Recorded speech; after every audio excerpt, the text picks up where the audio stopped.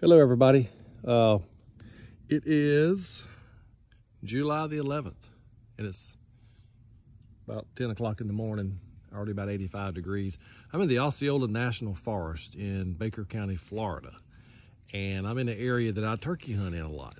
But I'm here today to do a little deer scouting. Still several months away from the time I'll be able to do a little hunting. I don't bow hunt, so it'll be November before actual gun season starts here. But I see a lot of deer in this area when I'm turkey hunting in the spring.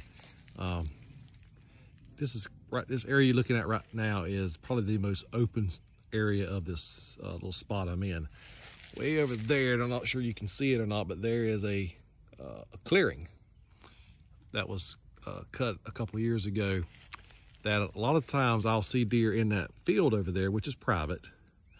But they come back in here and they bed, and they'll bed back in these thick areas in here, if you can see that.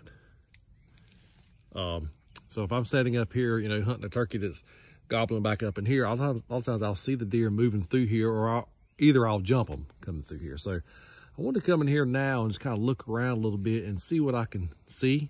I've seen a little bit of deer sign, nothing overwhelming, but I know deer live here and I know deer are here. So kind of maybe looking around, also pick me out a good tree to hang the stand on. This will be an area that's not far. Like I say, private's right there. There's a highway behind me. There's houses that are close by as well. It's pretty noisy in here early in the mornings.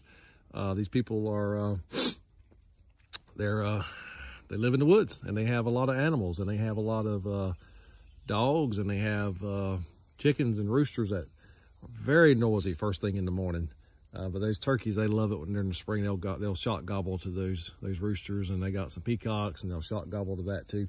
But anyway, it's an area that's kind of away from where a lot of people like to hunt, deeper in the forest. So I'm thinking about coming in here this fall, this winter, this deer season, and see what might happen, what might transpire in here.